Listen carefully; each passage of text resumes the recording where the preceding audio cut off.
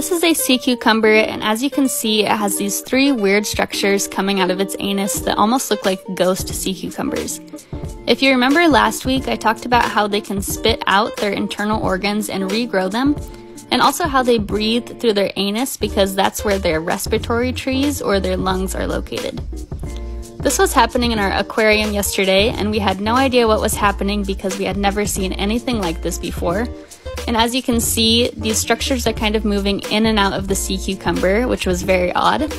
So we sent the photos to a couple experts, and they let us know, first of all, that they actually spit out their internal organs about once a year, and also that this was likely their respiratory trees or their lungs coming out. It was really cool to see, and it was both disturbing and beautiful at the same time.